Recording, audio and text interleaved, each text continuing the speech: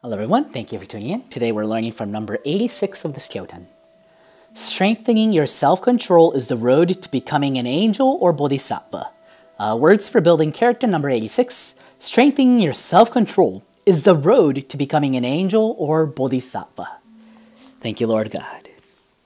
Bodhisattva means bosatsu in Japanese. Okay, wow. I think this links directly to the title of this kyoten. Words for building character. Self-control.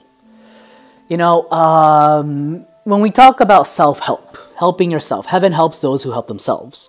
There was a Samuel Smiles. He's the one who wrote Self-Help, the book called Self-Help. And I read it too. And interestingly, sometimes he uses the term self-denial for self-control. Self-denial.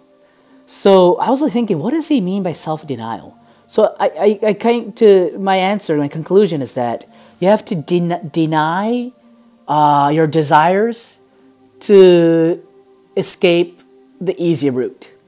Escape into the easy route. Escaping away from the hard road. You know, it's easier for us to want to sleep longer in bed. It's harder for us to wake up in the cold morning and waking up while everyone else is sleeping and start doing our job, our work, our workout, our studies. It's hard to say no to go out drinking with friends every night or every once in a while. For this season right now, if you like football, it's hard to not waste your time always watching NFL. Whatever it is, it's hard to deny the things that brings us pleasure and to do something that takes more effort. So, you know, it's easier to watch a video than to read a book, right? However, I think like being able to control that is the step of becoming an angel or bodhisattva. So in Buddhist terms, it's koshinama. It is the evil within, the devil within. The battle is always against ourselves, and we have to win every day. Life is an accumulation of all the days we live. So winning every day means winning in life.